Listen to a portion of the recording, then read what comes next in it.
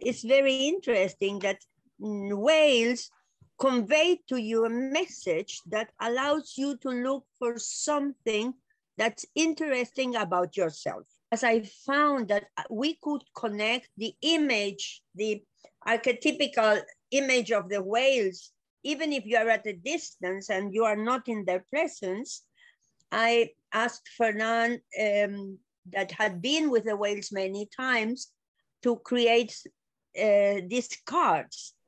And so we use the cards, the drawings about the whales, as a way to connect with the energy of the cetáceos, of the whales. Great.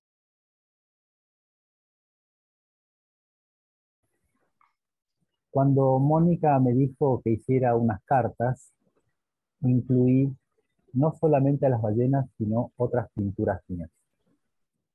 And those are the cards.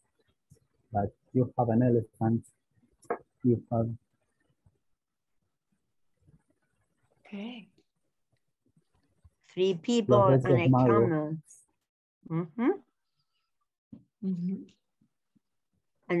And so we will ask, what is the element in the card that gives you a message?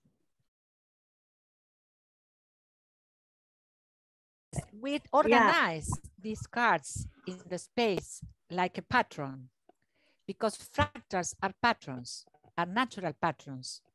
The nature is organized in patterns. And so we organize a pattern that belongs to the group at that moment, using the cards, using the space.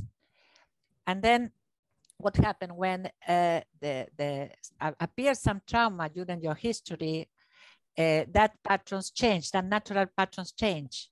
And so we are looking to go using the cards and using the energy of the waves to recover that natural pattern that you lose because of a trauma, because of any situation.